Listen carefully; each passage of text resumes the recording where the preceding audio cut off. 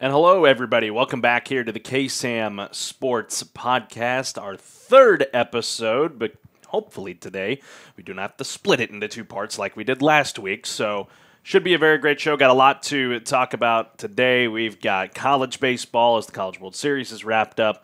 We've got Major League Baseball. We have somehow not talked about one of the biggest moves in pro soccer history, and we'll talk about that as well as a lot of conference movement in the NCAA that is going to go into effect starting this weekend. I'm Carlos Zimmerman. I'll welcome now in my partner for the show, my main squeeze, Jordan Smith. Jordan, how are you on this fine day?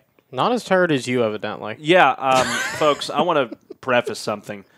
Before we started recording this, I yawned like 9 times. Mm-hmm. Like, I don't know why. I don't know if it's the lunch I had today or if I'm just not getting enough sleep. Either way, the yawns are going to happen in this episode, and you folks are just going to have to deal with it. So, let's get a yawn counter going in the comments. We can get a yawn counter going. That would be absolutely fantastic. So, start it off.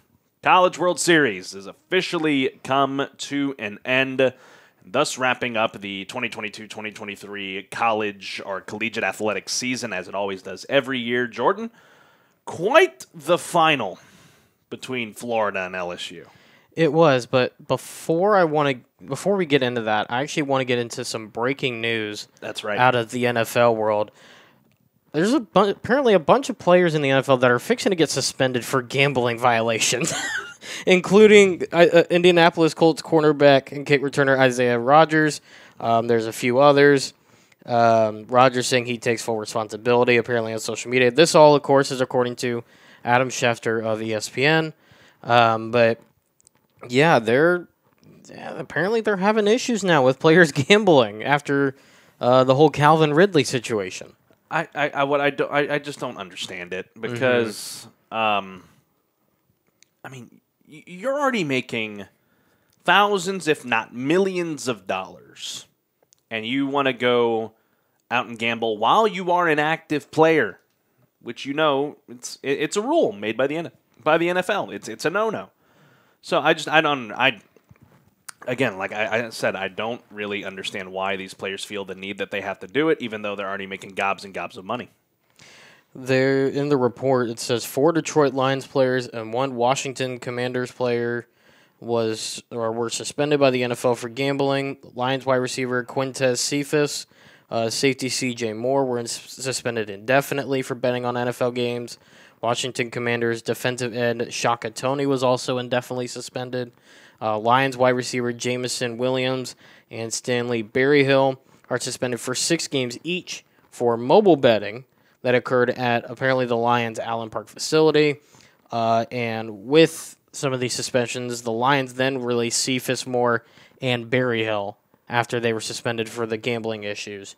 But yeah, it's interesting. Now that I've said that they can make gobs and gobs of money, then you say all those names, and I recognize maybe one of those names being Isaiah Rodgers with the Colts, and the teams that they're involved with, the Lions and the Commanders, then maybe I see why they felt like they needed to gamble, because even then, I know the team's caliber is not quite there, so maybe they're not making enough or whatever, or they're just doing it just to do it. So, according to the official rule book, the 6 key rules of the gambling policy that the league officials are emphasizing and are going to reinforce because of all of these, continued issues after, like I said, last year's Calvin Ridley situation and now this year with 6 more players, is 1, don't bet on the NFL. 2, don't gamble at your team facility while traveling for a road game or staying at a team hotel. 3, don't have someone bet for you, like what happened with the Alabama baseball head coach. 4, don't share team insider information to basically try to get an edge in the betting area. 5, don't enter a sports book during the NFL playing season. And 6, don't play daily fantasy football. Yep. So that seems pretty clear, obviously. The one about don't enter a sports book during the NFL playing season is interesting, because that basically means in the offseason you're allowed to enter a sports book. So I don't really understand that one too much, even though you're not technically allowed to bet on the NFL. I guess technically you could go bet on an NBA game. Yeah. According to that rule, I feel like that's what it's saying, but I don't know. I think the overall key overarching factor here is don't bet on the NFL if you are an active player in the NFL. Yeah. Yeah, and I think that's just a safe move for NFL for any sport. I mean, we saw with Pete Rose. That's why he's banned from baseball, even though he's been on multiple things with baseball. He's been in Cincinnati Reds Stadium. He was a Fox Sports analyst for a time, if you remember that train wreck. Mm-hmm. And the Cincinnati Reds now, of course, putting a sports betting facility in their ballpark, which makes it all the much sweeter. It's the irony is cruel, but also very, great. It is. So, just a little breaking news. Literally, we're about to start recording, and it popped up on our ESPN feed. I'm like, all right, sure. I guess let's talk about this. Yeah. So, I guess now going back to the College World Series topic. I mean, what a tournament. Mm-hmm. It was a fantastic, fantastic tournament. And a lot of people, at least from things that I've read online, especially a story from Ryan McGee on ESPN.com, a lot of the College World Series old-timers, if you will, are basically all asking the same question of, is this the best College World Series we've ever seen? It's tough to think about that because, you've had a lot of great, College World Series. For me, the one that comes to my mind is 2010 with Whit Merrifield getting the walk-off win for South Carolina, and then that started the back-to-back years for the Gamecocks. So that was a great College World Series. I thought this year was great because overall, I think across the landscape of the NCAA, there was so much parity this year, from football to basketball, right, and into baseball, right, as well. And I mean, you saw it with Oral Roberts making the College World Series for oddly enough, not the first time, their second time, but it had been their first since 1978. Right. But I mean, and you got other teams too, like TCU. Overall, had a great year. Your baseball blue bloods, if you will, Virginia, Florida. Wake. I would argue Wake Forest because they've had success in the past. LSU, Tennessee. Yeah, and LSU really getting back to the top of the leaderboard, literally by winning it all, but returning to that success that everybody knows them for since the turn of the century, of constantly making it to Omaha and constantly having opportunities to win national title after national title after national title. And even here, if you want to look at some of the highlights of the College World Series, I got some for you. 8 games were decided by only 1 run. It ties a mark that was reached only twice in 75 prior editions of the entire College World Series. Well, more than half of that came in the upper bracket with TCU and Oral Roberts, Virginia, and Florida. That entire first round in the losers bracket, Oral Roberts beats TCU 6-5. Florida beats Virginia 6-5. Right. TCU beats Virginia 4-3 in the losers bracket. Florida beats Oral Roberts 5-4. Florida beats TCU 3-2. Some other notes: 3 teams overcoming a deficit of 3 or more runs, actually tied for the most since the Men's College World Series moved to Charles Schwab in 2011. So that's something to know since they basically moved downtown. 30 home runs hit overall in the College World Series, most since the 2010 tournament, which had 32, which is the year right before they moved the tournament downtown. Florida had 17 of the 30 home runs total, tying a record set by both this year's national champion in LSU and USC, both in the 1998 College World Series. But wait, we're not done. We've got a few more. We don't have 4 pages of it. We're fine. We only got 3 more highlights. Lucky number 7. Florida's Ty Evans hit 5 home runs in the College World Series by himself. He set a College World Series record, leaving behind 11 guys before him who had hit 4, all having done their work as much of a hitter over at Rosenblatt Stadium before they moved it to Charles Schwab. Came to Omaha already having 4 all year and hit 5 in the College World Series. So those 4 came through 65 games of the entire season leading up to Omaha. Longest home run hit in the 12 games hosted this year at the new ballpark downtown was by Wyatt Langford, 456 feet from home plate, and this is what helped the comeback for the Gators, down 3 runs on the ninth to beat Virginia and avoid that loser's bracket altogether to get things going in the start of the College World Series. And then the final note, probably the 2 best pitchers in all of college baseball this year, and one of the better pitchers I think we've seen in a very long time. LSU's Paul Skeens and Wake Forest's Rhett Lauder set 2 school and 1 conference strikeout records in the same game. A winner faces Florida's semifinal match, which was one of the best baseball games I have ever watched in my entire life. Amazing ball game, extra innings, coming down to the wire. But, of course, that game being won, walk-off homer by Tommy Tanks, as everybody calls him, blasting one first pitch, going up against a relief pitcher, and just absolutely demolishes one. Not just the reliever. Mm-hmm. That was Wake Forest's closer. Yeah, and the thing with that, too, is what's even better about that is a couple days before that, right after the game one, my mic, I don't know what is happening to this mic. You got the bad headset. Yeah, thanks. Appreciate that. But apparently after the game one win for Wake Forest, he said in the post-game press conference, I don't think anybody can beat us. I mean, who can? I don't think anyone can. And that apparently caused the whole let's go beat them up from LSU, and they ended up doing it. That gives me Matt Hasselbeck 2003 vibes. We're going to get the ball and we're going to score. Throws a pick. Right. Right. But yeah, and it's apparently that walk-off in the 11th by Tommy Tanks is the first 0-0 game to enter extra frames, and they mentioned this on the broadcast, since 1985, and only the second, interesting note here, only the second since metal bats were introduced to the college game in 1974. So apparently those suckers have been around for quite a while. Yes. But yeah, that is, I mean, that's just a few of the highlights of everything that happened in Omaha, and kind of focusing in a little bit, looking at the final between LSU and Florida. A good 3-game series. Obviously, it was the 2 best teams in the SEC pretty much all year.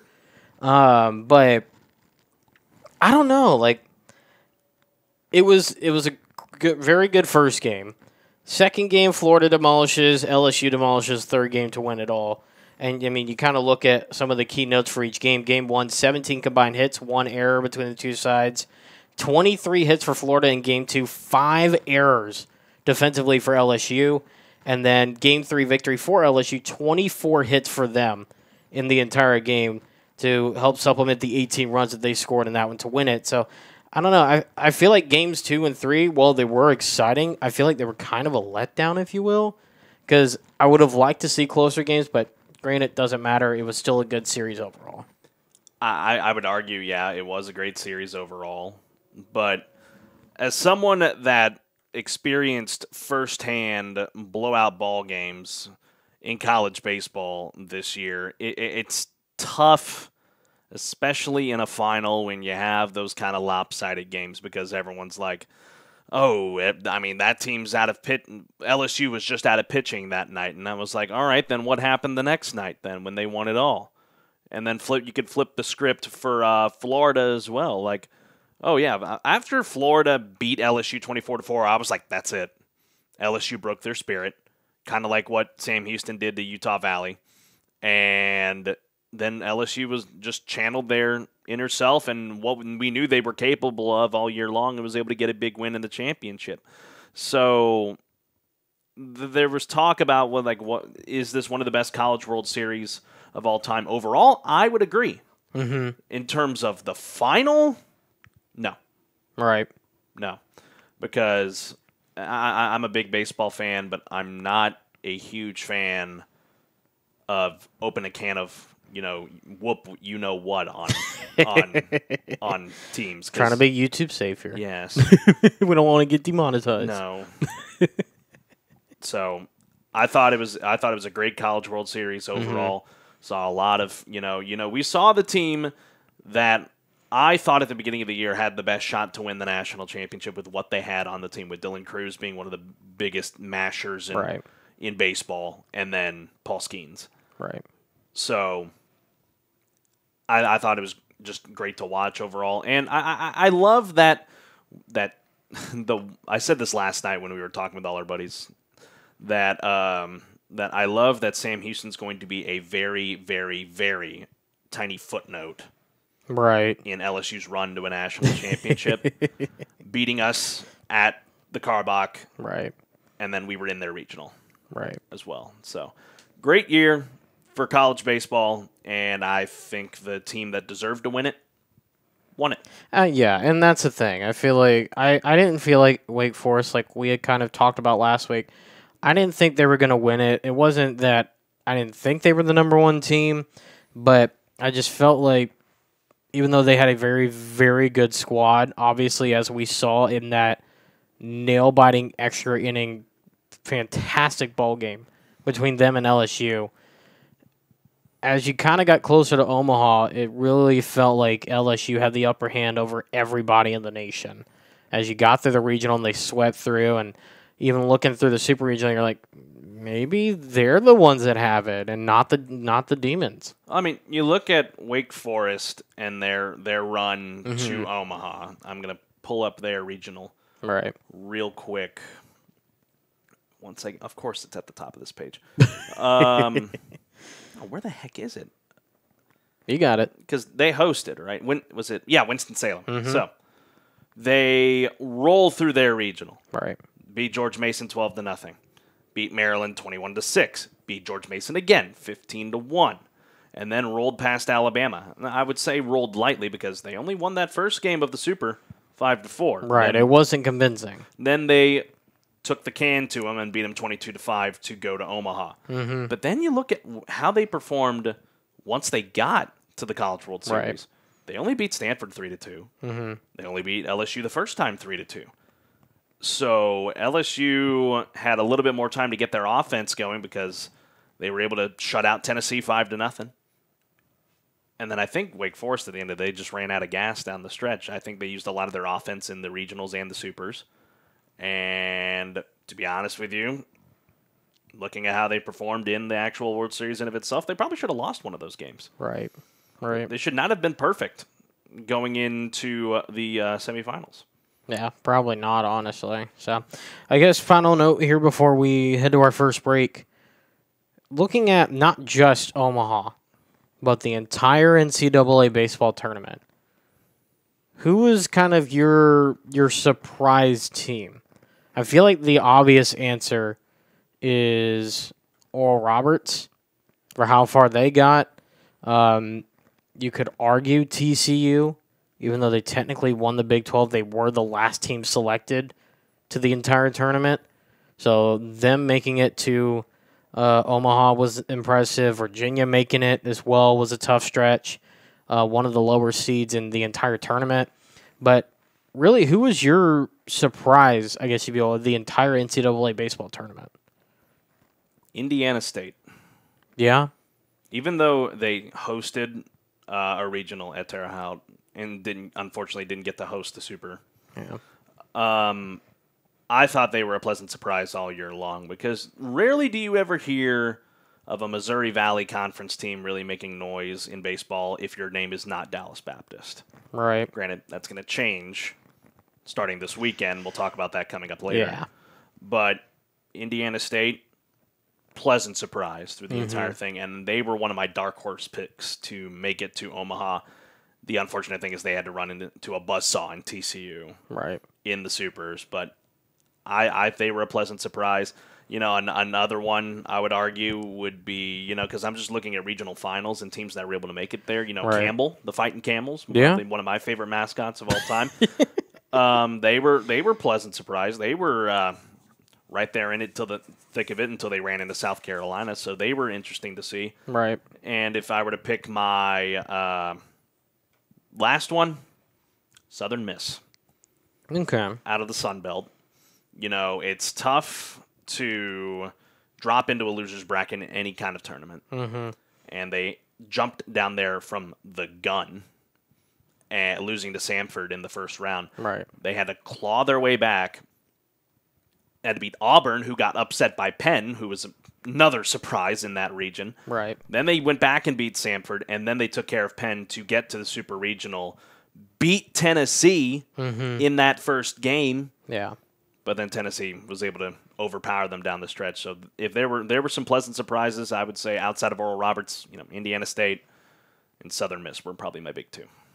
All right, we'll go ahead and take a quick break. When we come back, we will talk a little bit about the MLB season halfway through, kind of give our first season awards and kind of look at what the second half has in store for us, as well as we'll take a dip into the biggest moment in MLS history, Lionel Messi, the best player in the world, signing with Miami and what that means for soccer in America. Back after this here on the KSAM Sports Podcast.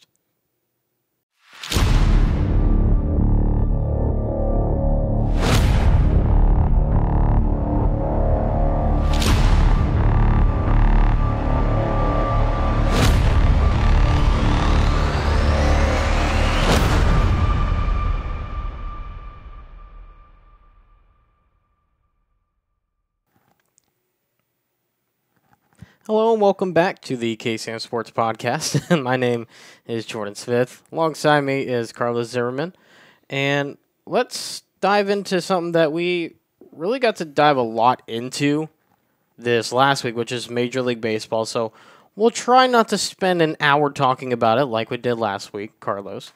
But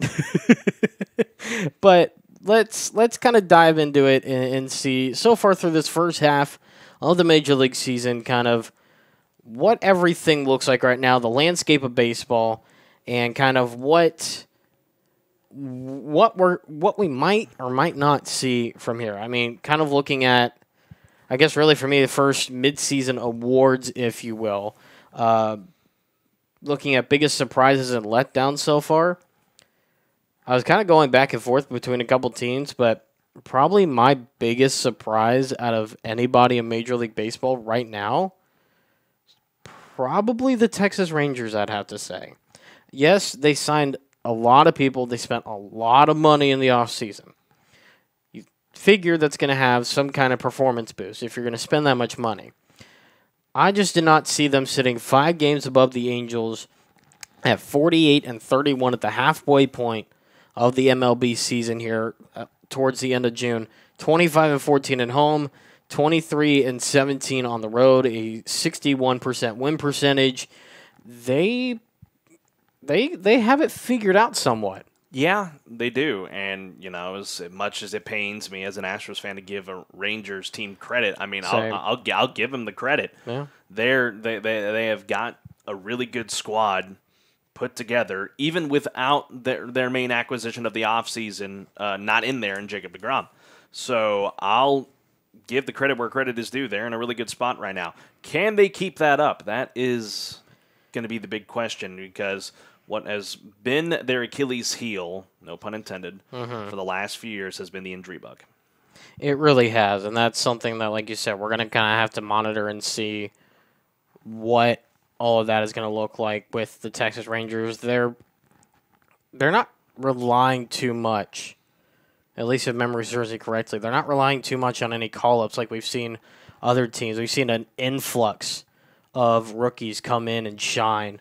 You've had about 1 or 2 so far this season for the Rangers really come out and shine, but for the most part, it really hasn't been that much of a homegrown talent coming up and filling the spots this season.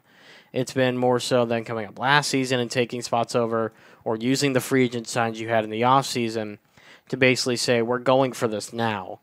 And they seem to kind of be staking their claim in that top spot at the current point in time. Now, looking at the other side of that argument, unless you wanted to say something about that. No, I was going to say I have a slightly different, bigger surprise so far this year. And it comes out of the National League. Okay.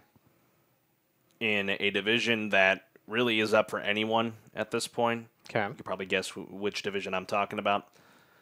My surprise has been the Cincinnati Reds Okay. and the way they have performed this year, despite a 42-38 record. But you look at the rest of their division; they're half a game up on Milwaukee right now, 3.5 on Chicago, 5 on Pittsburgh, 8 on St. Louis. That's how tight that division is right now. Mm-hmm. But they have been a pleasant surprise, and it's solely because of one of those rookies Right. that we've been talking about. Ellie De La Cruz has provided a jolt Humongous. to that entire franchise. Mm-hmm.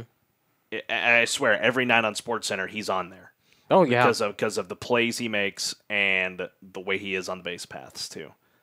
So that's been a pleasant surprise to see so far this year. And I'm hoping they keep it up, because if there is a team that I am that is a secondary team that I have fandom in, it's the Cincinnati Reds. I've always kind of just, liked them, even when the Astros were in the same division as them. So I would love to see them be able to keep that up, but that's a tough division they're playing in right now. That's me with the Pirates. I was always a Kutch guy growing up, so that's me with the Pirates. So their start was fantastic for me. Yes, for me it was Votto and the Todd father. Yeah. I own a Reds Todd Frazier T-shirt. I don't know where I got it, or where my parents got it for me. It's the most random thing ever. It is. It's a weird shirt. I obviously don't fit in it anymore, but it's interesting to say the least. So looking at the other side of the conversation in the letdowns this season, for me there's a couple. One from each side, the National League and the American League. For the American League, probably my biggest letdown so far, and I don't know how much of a quote-unquote letdown it is because of injury bugs and other things that have come up, but it's the Houston Astros. They have not been able to really fulfill the expectation that they've had all these years. Granted, you can't keep winning baseball forever. No. They're sitting 42-37, 6 games behind the Rangers for third in the West.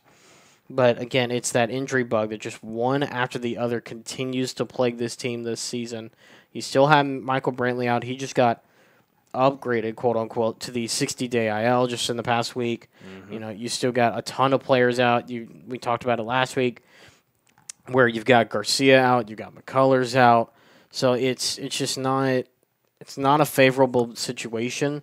And whenever they do have players healthy, they seem to kind of put it together, but it just feels like something else is missing.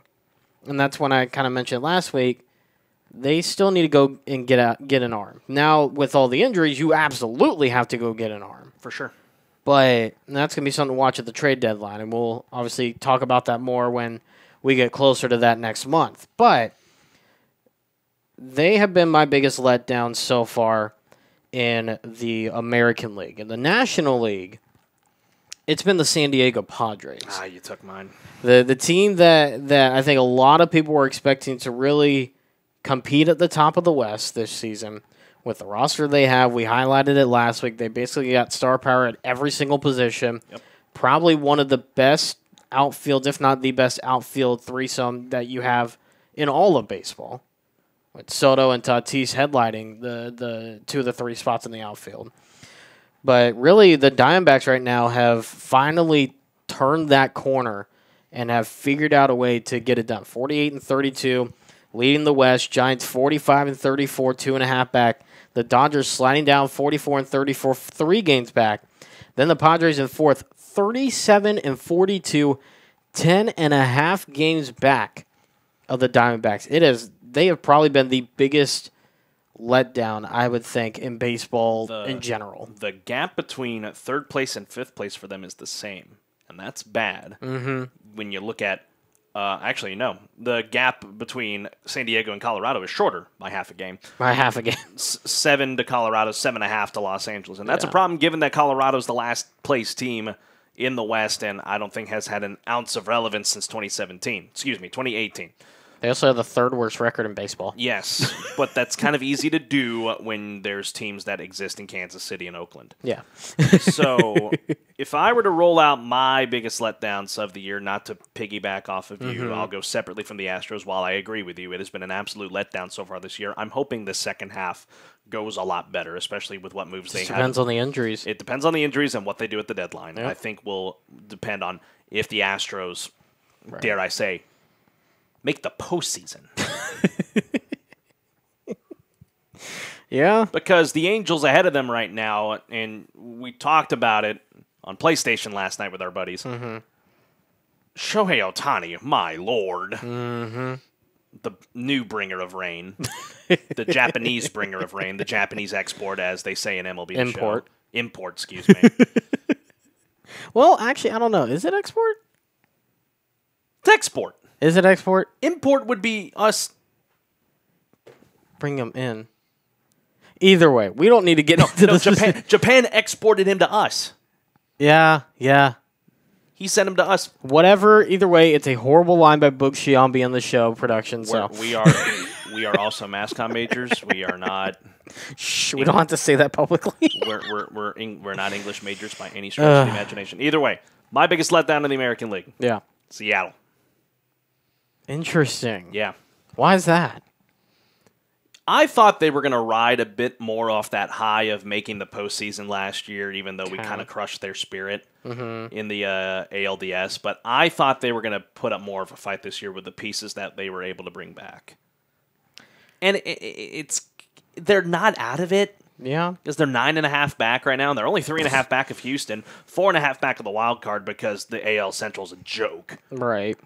So, but their first half has been disappointing. Granted, they've lost a lot of close games, but they've been kind of a letdown on that front. I mean, yeah, I could see that argument.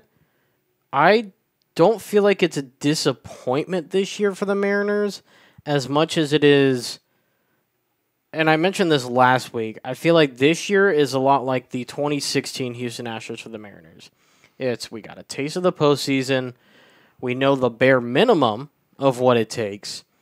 Now it's a matter of plugging the holes of what is left, returning what's come back, figuring out contract situations so we can try to make it a longevity thing. I really feel like they'll make noise next year, and I would not be surprised. I don't want to say this too early because I feel like this is probably not even remotely close to being a possibility. I would not be surprised if they decided to put their name in the hat, potentially, for Shohei Ohtani in free agency. Because at the end of the day, Angels aren't going to pay him that much. No. Sorry. Their owner isn't going to pay him that much. I think everybody else would give up arm, leg, and then probably another foot to do it. Well, and you got to remember, you also got Trout you got to think about, too, if they're going to pay him. They don't really have to because that right. 10, 11, whatever your contract extension. But the point being, that's not the word I was looking for. They're going to keep Trout. Obviously, they're not going to ship him out, and no one's going to want to shed that contract. Yeah. So this is the Angels' best shot. It really is, and it's their only shot because unless they fork up the money somehow, I don't know that you see Shohei Ohtani in the West, period, starting next season. The Mariners would be the only other team I could look at and say maybe, because I'm sitting here, and as much as I would love to see him in the blue and orange, there's no way Jim Crane is spending that money. You'd have to give up the sum of a small island nation in the Pacific to be able to get him here, or Seattle's going to have to do the same thing. Plus, and you've already got a DH. We have a DH. Jordan. Yeah. So there's really no need for him in the DH spot. The only reason you have him slide in there is if Brantley, well, besides that, he's going to be a two-way player if he comes to Houston. Wherever he goes, he's going to be a two-way player because of what he's done this season and last season. But the only way that the Astros may entertain as far as filling a DH spot for him in the lineup, Brantley retires after this year because of all the injury issues. Mm-hmm. You slide Jordan as the left fielder, and then you put Ohtani in. I just don't think it'll happen. I don't think so either. But again, because I don't think Jim Crane would fork the money for that, and he doesn't really need to. At this point, you've got 2 championships. It'd be nice to get a third and ride off into the sunset and end kind of the golden era of Astros baseball. Probably the best era we'll see in the next 50 some odd years, probably. As much as I hate to say that, that's probably the case. I don't think anytime soon you're going to have another scenario where you're going to get to, 6 World Series in 7 years, 5 World Series in 7 years, win 2 of them, and make the ALCS in 6 straight years. I don't think you're going to see another time where that's going to happen. 4 in the last 6. Exactly. So that's the thing. I don't think you're going to see that again.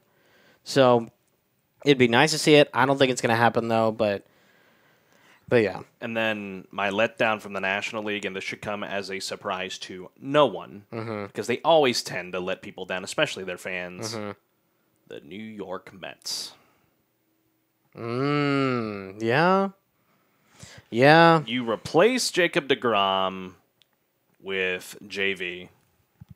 And let's be honest, Verlander, his tenure so far in Queens it's been a bit rocky, to say the least. I mean, I might have to pull up his stats real quick and just see how he's been doing. But who's going to beat a who to the punch? I don't know. I was a pretty good typer in elementary school. 4.11 ERA, 57 innings pitched so far this season with 27 runs given up, 26 earned, 49 strikeouts to 15 walks. It's not terrible. It's not great. It's about today's average. He's 2 when it comes to ERA. He's 2-4. Yeah, the 4.11 ERA. Yeah. So the record's not great by any means, but the ERA is kind of average. He's obviously done a lot worse than what he had last year when he won the Cy Young with the Astros before winning his 2nd title in his career. But yeah, I mean, I don't know. I don't think it's one of those things where it's necessarily a bad move that they made. Because obviously you replaced deGrom with, at the time, who was the best pitcher in free agency in Justin Verlander, the Cy Young Award winner. So, yeah, but like I said, it has not been a good run as of late and for the Mets this season. And, yeah, you got Max Scherzer to compliment him as well. But even then, yeah, he has a nice record, 7-2 on very this nice. year. His ERA is just a touch under 4. He's been giving up a lot more runs. It's just been helping him that whenever he starts, his offense is helping him. So, and the ERA thing, for me, it's been kind of hard to get used to because I still, most of the time, have the mindset of if a pitcher doesn't go 7 innings, a starting pitcher doesn't, there's something wrong. And if you've got an ERA above 3.1, you have an issue. I'm still in the early 2000s kind of starting pitcher, kind of how baseball was back then.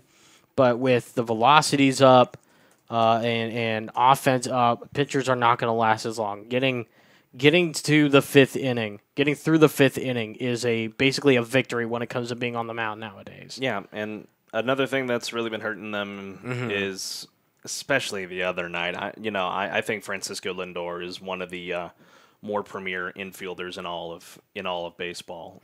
He just had a really bad error the other night. I'd have to go back and look at it again, but that's what's hurt. Not so much Lindor, but what's hurting them is those little moments that have started to add up for them, and that's why they've kind of fallen off. Because on paper, you look at their lineup.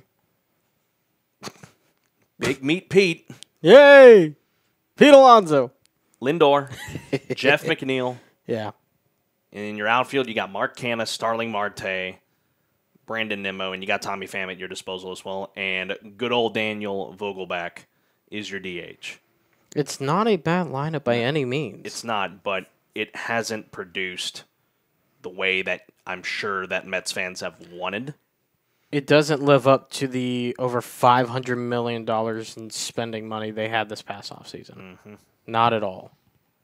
So, and I think it validates for some of the owners This is why we don't go and spend this much money in off seasons, because look at what's happening. Well, and you look at who they have on their injured list right now. Edluz Diaz.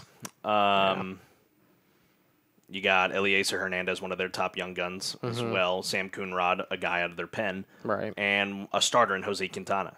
Yeah. So, and they're all on 60-day IL, mind you, so they're going to be on the shelf for a little bit. So, is there a chance for them to try and turn it around? It's closing, but yes. You're 16 games back of Atlanta, who's just ran away with the division at the time being. I don't think you're winning the East by any means. The only way you're in is wild card. Wild card or bust, and you're 8.5 back right now. Yeah. And so that's why I say it's possible, but it's very, very much dwindling. And as of right now, a team in your division holds one of those wild cards, and that's Miami. Yep. So we'll see. AL and NL MVPs so far through the first half. AL MVP, without a doubt, Shohei Ohtani. The greatest athlete in the world today. Yes. Glad you agree. Yes. Folks, there has been a ongoing debate based off a tweet. I want to say it was either Talking Bats or it was John Boy's Twitter page. It asked the question, who's better, Shohei Ohtani in baseball or Patrick Mahomes in football? Who's the better athlete? And we have differing views on this. Mainly because you have the argument of championships. I have the argument of that argument is horrible. You look at the body of work. If Mahomes was playing both quarterback and safety and getting interceptions to give himself back the ball or defensive end, that would be one thing. And that's why I think the overall argument between Ohtani and Mahomes is stupid, because baseball and football are two completely different sports. Ohtani's able to play both sides of the ball.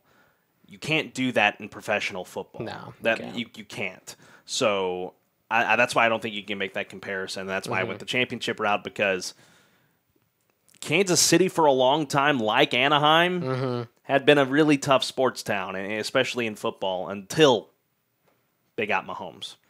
Yes. And Anaheim, since their World Series win in 2002, had struggled till they got Trout and Ohtani. Yes, but that is also partly because of the ownership and the lack of, trying. Right? They kind of show that they try with getting players like Anthony Rendon, who is hurt every other week of the year.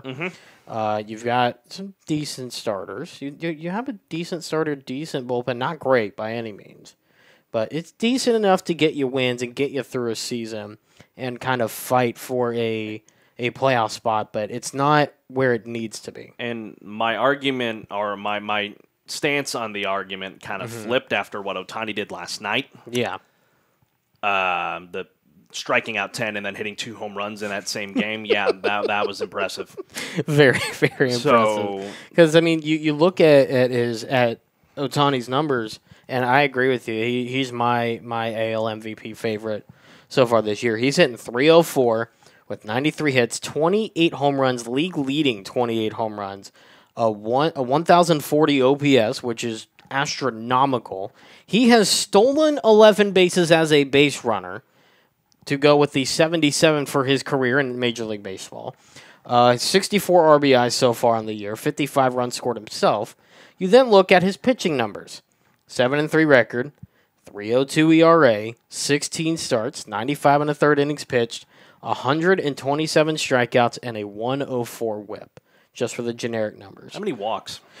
He has, let's look.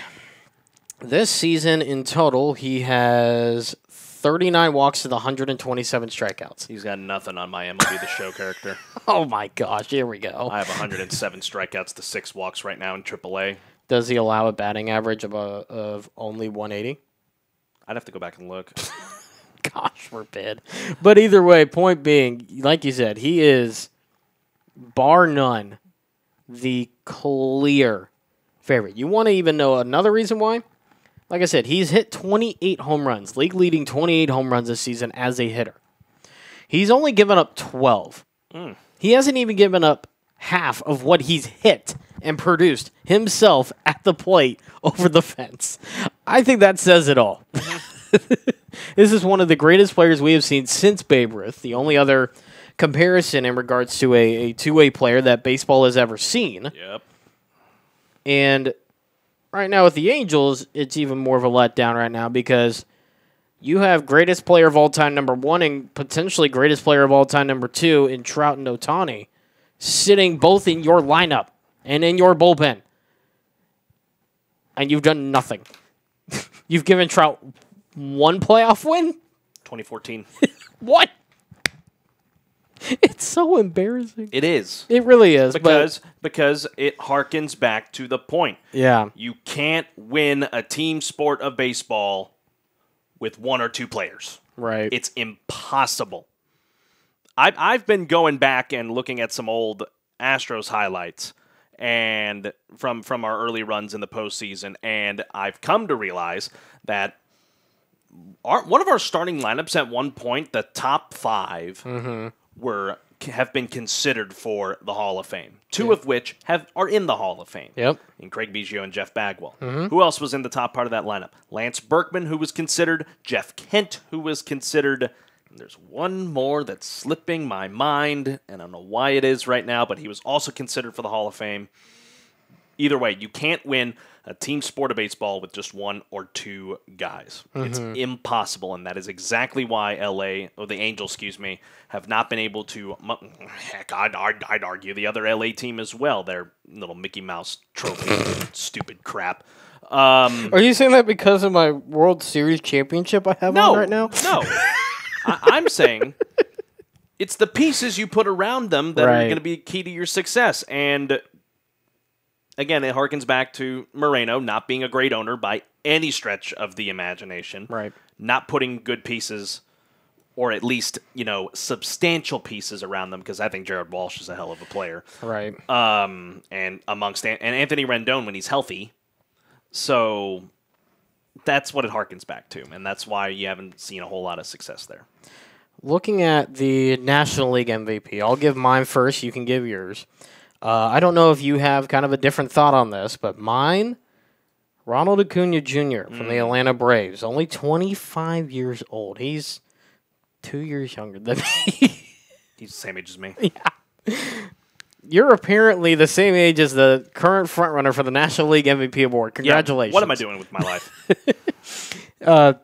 71 runs scored, 106 hits, 19 homers, a 330 batting average, 51 RBIs, 36 stolen bases for him on the season so far, and an OPS just shy of 1,000 at 991 on the year. He has had a fantastic season for Atlanta for the 25-year-old right fielder.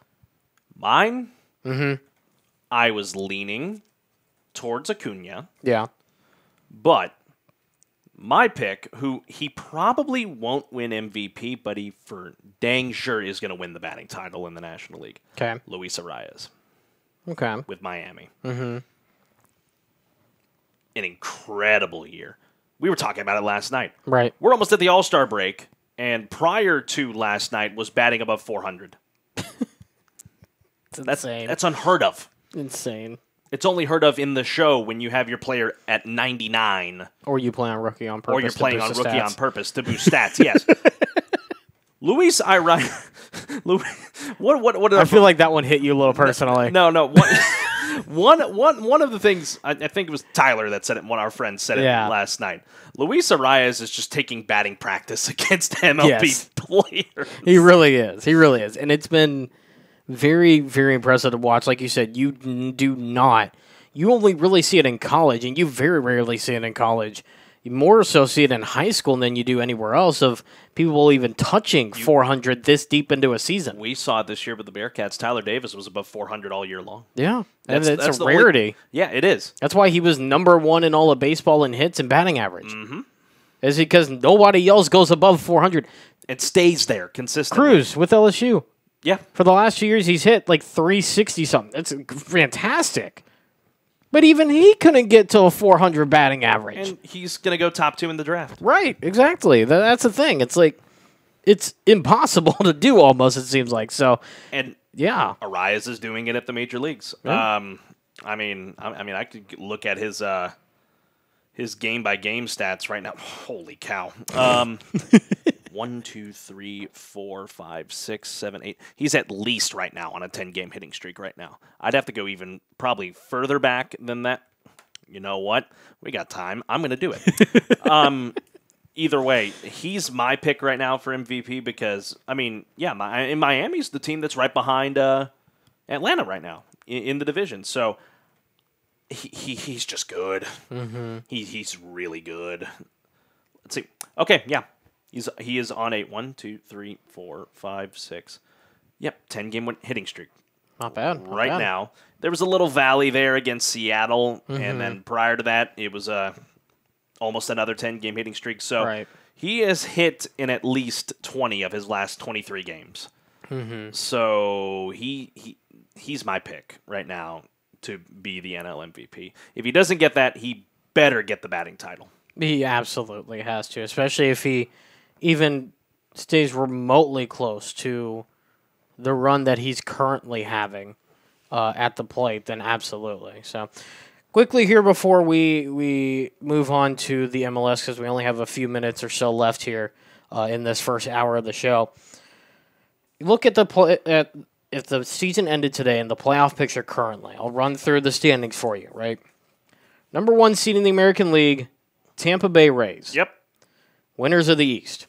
Number 2 seed in the American League, the Texas Rangers, winners of the West.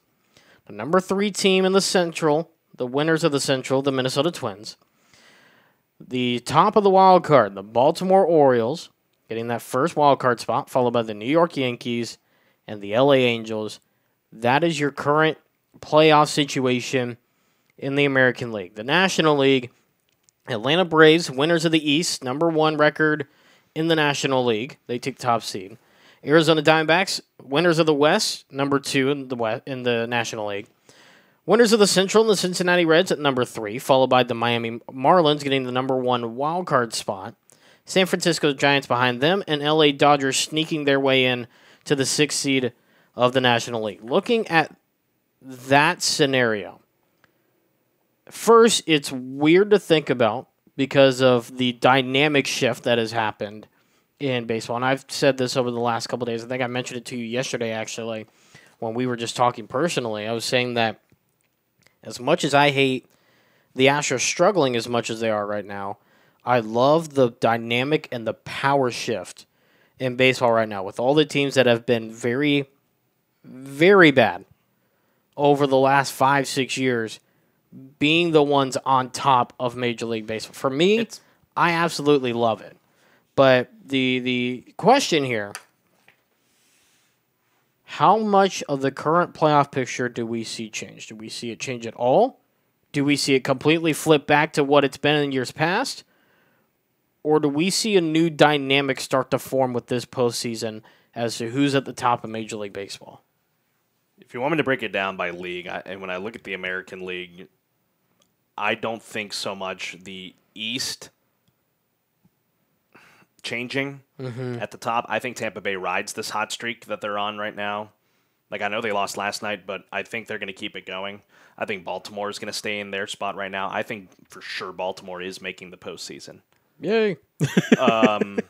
Playoff moments at Camden Yards. That Central is so hard to gauge because it's so bad. Minnesota, the winner of the Central right now, 40-41. And Chicago, the White Sox are 34-47, and they're 6 games back. Yep. Aside from Kansas City, that division's up for grabs, and it could change in a heartbeat, which is weird to think about that Detroit could be in a position to try and make the postseason. I mean, the Guardians are only a game and a half. Yeah. So, like you said, it's anybody's ball game. And then as for the West, this is just me talking out loud. I think the Angels fall off because someone's going to get hurt. Rendon. And I don't wish that. I hope not for his sake, but I don't wish it on anybody whatsoever, obviously, but it just always happens. Yep. And that's their downfall. I think Texas is going to maybe hang on and win this division. I think there's a good chance of that. But I think the Astros will slide in as a wild card, which is something they haven't done in quite a long time. Since 2015. Yeah. So when they beat the Yankees and got to the DS. Right. So I think that would be the one flip, I think, is that we're going to flip into one of those wild card spots with Baltimore and New York. As I mentioned last week, it's the Rangers' division to lose. And it's going to be that way until either the Astros figure it out and or get players healthy, or the Rangers start to backslide a bit. And then for the National League, I think National League might be a little bit more cut and dry outside of the Central. Right. I think the East, Atlanta takes that division with ease. Miami, I think, is going to hang around up there. Philadelphia is still in it in terms of the wild card. Yeah, I think they're either going to be first team out or they're going to be last team in. Like they were last year. Exactly. And then for the West, I think it's going to be a battle between Arizona and San Francisco. I don't even think LA gets into that mix. No, I think... I know they're in the mix now, and they Barely. will be for a little bit, but I think down the stretch of the year in August and September, I think Arizona and San Francisco are going to battle it out for the West. Winner obviously gets probably will have the number 2 seed, and then the loser is in the wild card. Currently with that National League West, Diamondbacks, like I said, are the 2 seed. Then you have the Giants as the 5 seed. And the Dodgers are Dodgers is the 6 seed. Right behind the Dodgers, though, Phillies at 7. Milwaukee. Brewers at 8. Technically, they're not out of it yet. The Cubs at 9. So if they go on a magical run, they could enter themselves in the postseason race, including the Padres, who are still technically in it, obviously, because it's way too far to eliminate teams. But it's probably not going to happen with the Padres. So you're looking at Phillies, Brewers, or Cubs on a magic run to take over the Dodgers. I don't think the Cubs are going to be in the picture for the wild card. I think they're still in the picture for that whole division. It could be. Because St. Louis is 12 games under 500, and they're 8 games back. Yeah. It's just going to depend on the Reds. At the end of the day, I think it depends on how the Reds perform down the stretch and how Milwaukee performs down the stretch as to who is going to come out on top of that division. That's why I think the playoff picture could shift a little bit in the NL because of that Central. Same thing applies in the AL. Right. So, but that's why we love baseball. Last thing here in the MLB section of the show, we're halfway through this season. Going into the season, as per the collective bargaining agreement, there were new rules that were put in place to start this year. The 3 inches added to each side of the bases. The limit on the disengagements before you then get called a balk. The pitch clock, and everything else that got changed within baseball. Quick little 30-second kind of wrap-up. Halfway through the season, do you think that these new rules have worked? And do you think there should be any changes made to them, or should they just be gone? I think the basis thing is fine because I think that, for one thing, it's going to limit on injuries whenever you're running down the base paths and with guys on base and everything. It's kind of like, how softball does it, where they have that extra safety base. The safety base off to the right. Yeah. So it's the similar thing baseball's trying to do there. I think they hit a home run, no pun intended with that. The pitch clock has definitely sped games up. To me, from the beginning, I think it's just not baseball. I know why they're doing it because the game has historically been very long. Right. So if they stick with kind of. Yeah. If they stick with it, that's fine and everything. That's not the rule I wanted to change. I wanted to change the extra inning rule, but yeah, the Ghost Runner thing, I'm not a fan of. No. I'm not, or the Ghost Runner, but yeah, I'm not a fan of it at all. No, not at all. So they've done well with some of these rules. Some tweaking here and there would help. I think for me, like you said, the bases, fine with whatever, right? Looks like a pizza box that you go pick up from Domino's, not a sponsor. But either way, whatever. Sure. It helps player safety, and yeah, whatever. The pitch clock, I think, could deal with some tweaking. I was a huge person of no pitch clock, never, never, never. Don't time baseball, right? It's worked better than I expected, but as Rich Eisen has said, turn it off starting in the 9th inning. Because, for one big example, the World Baseball Classic, the final, the very last out of the whole thing, Ohtani versus Trout, the two best players the sport has probably ever seen facing off for the U.S. or Japan to win the World Baseball Classic.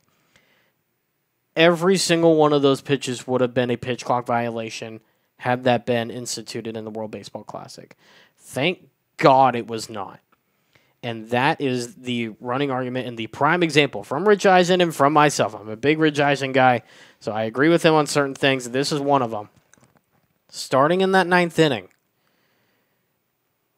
I would say starting in the 9th inning, if it's within a certain amount of runs, turn it off. If it's like a 7-run ball game, don't turn it off. Yeah, leave it going. Leave it going. But if it's within 2 runs, maybe 3, turn it off. Turn it off and let the game happen the way it has been, right? I think this postseason, you're going to really see what kind of an impact that pitch clock has because of the fact that most of those postseason games go 4+ hours. Yeah. It's not the regular season, 3-hour, 10-minute games. Those are 4.5-hour games. They're not short by any means necessary. Mm-hmm. So I think that is going to be huge, seeing how the pitch clock performs in the postseason, how many violations come in the postseason, and seeing what that may or may not do for a potential tweaking of the rules coming in this this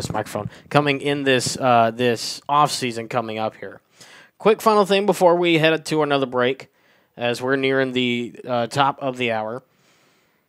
Messi to the MLS. This has been something that, for some reason, came as a huge shock to a lot of people. This is something that if you've been following soccer close enough, even if you're a casual fan, you'll know this has been something that's been rumored for the last 4 or 5 years now. There's even been rumors of Ronaldo coming at some point. I don't think that'll happen. But Messi coming to the MLS has been something that's been talked about for the last 3-4 years, definitely. And especially when Inter Miami FC was created by the David Beckham Group, it became even more of a thing because now with him playing with other clubs, it then created an opportunity to create the pipeline through the sub-club connection, whatever it's called, sister club, I guess, of getting him to Inter Miami FC to officially sign. The deal is roughly around $53 million annually, according to a website called Sport, in all caps. Yeah.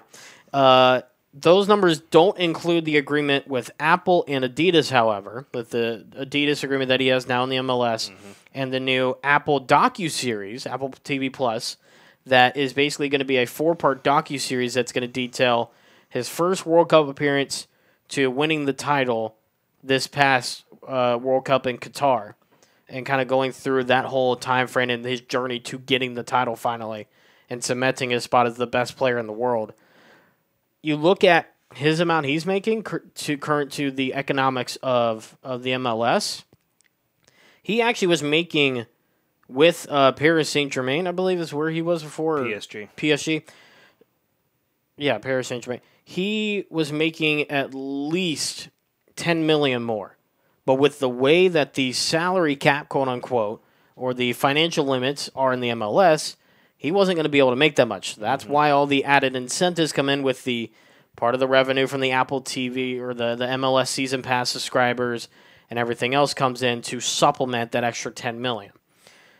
The current highest paid player, not including Messi, Chicago Fire midfielder Xherdan Shaqiri, just over $8 million. So you see the financial impact. Because right away, Miami's making that money back almost instantaneously. Yes. There were people who were wearing Miami Messi jerseys within 2 hours of his announcement and signing. They were wearing his jersey to the NBA Finals game in Miami that night. Mm-hmm. That is how quickly these things happen. It's about a 2.5-year-long contract on an estimate. Instead of the docuseries, but this whole thing with Messi is insane for the fact that, first off, it's the greatest player in the world playing in America. Yes. That usually does not happen. There's a whole thing about the wonder kid, Christian Pulisic, being America's savior for the World Cup, basically. But other than that, you have not had anybody else this magnitude except David Beckham and Zlatan Ibrahimovic and Wayne Rooney when they've made their runs in the MLS. But when it comes to the impact on the MLS, for me at least, Messi being in America is going to grow the sport humongously to a point I don't think anybody has ever seen before. It's no secret when you look at the professional sports landscape in the United States that the MLS is at the bottom. Right. Behind the Just behind the NHL. I'd even put a little bit more of a valley between them and Really? the NHL.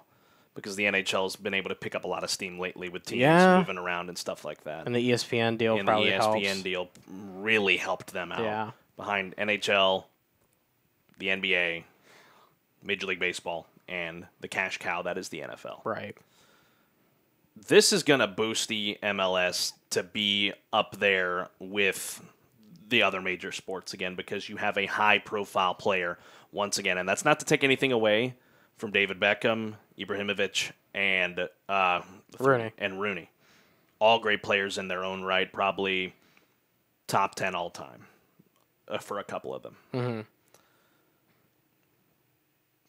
A lot of people around the world love Lionel Messi. I could say that for a full-blown fact that my cousins in the Philippines who are big, football fans, they love Messi. Right. And I called my cousin Ethan when I told him, I was like, hey, he's coming to play here in America. And he was like, I didn't even know America was big on soccer. And I was like, well, now we are. If we weren't before, we are now. See, I'll put it out there. I'm not a soccer fan by any stretch of the imagination. Will I watch the World Cup? Yes, because I love, World Cup, style sports like the Olympics and stuff like that. I love watching that stuff. It's fun to watch. I don't think I've watched an MLS game from start to finish since the last time the Dynamo won a championship. Jeez. So 2007. I believe so, yes. Yeah, so that was the last time they won it. Yeah. So it's been a while since I've even paid remote attention to the MLS. Will this change that for me personally? Probably. I'll maybe keep an eye on it a little bit more, especially whenever, Miami plays Houston. But it's going to grow the sport to lengths that this continent has not seen yet. Yeah, I mean, because you look at North America, the prime soccer talent has come out of Mexico. Mm-hmm. That they've been the leader when it comes to North America. Not all of CONCACAF, but North America itself. The big three. Right. Now, America, since starting international play, really getting things going in the 90s with the MLS and with the NWSL coming shortly after, has really started to kind of uptick the amount of talent that is homegrown in America. For one thing, three of the best players to ever lace them up for America. Clint Dempsey. Yep. Boy from Nacogdoches. Mm-hmm. Landon Donovan. Of course. One of the greatest goals in American history with the 2010 World Cup goal to send them to the knockout stage. And DeMarcus Beasley, who ended up having some time with the Houston Dynamo. Spent a few years here in Houston as a defender itself. And are you saying those three? Those three being some of the best players in American history. Yes. Was Tim Howard not an American product? No, he was. I just was going with the three players that aren't in goal. Okay. Right. But, and there's some more players as well. You got Alexi Lawless, who's a commentator now. He was a very good player in his own right.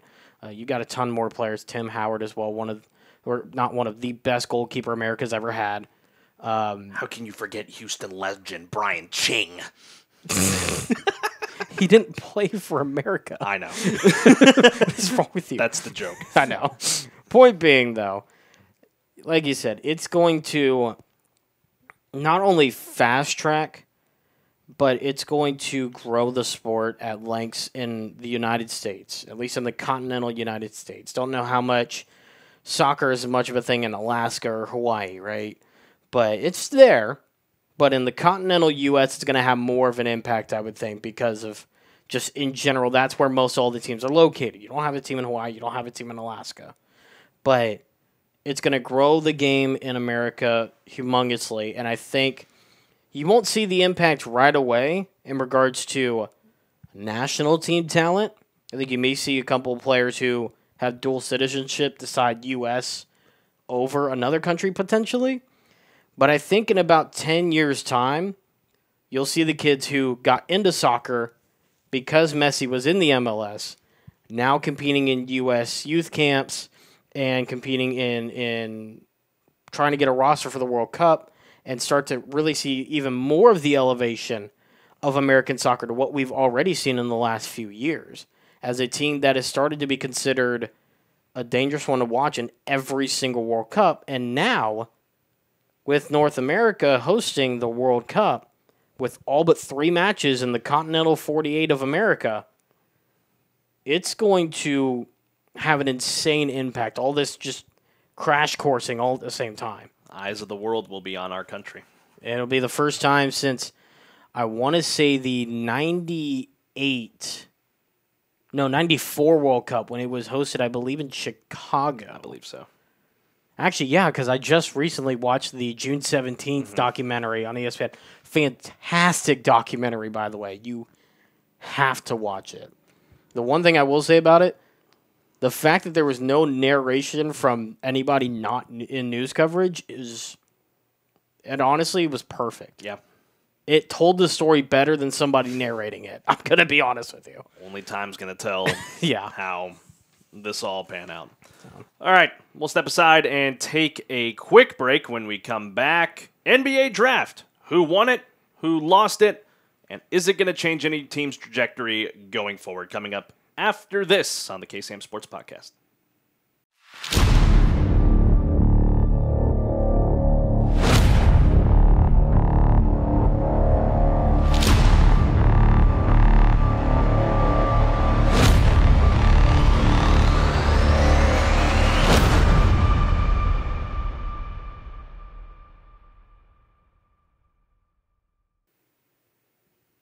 And welcome back here on the KSAM Sports Podcast. I'm Carlos Zimmerman.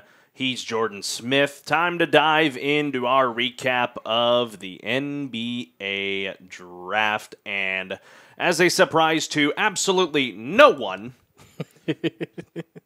Wembanyama goes first. Right.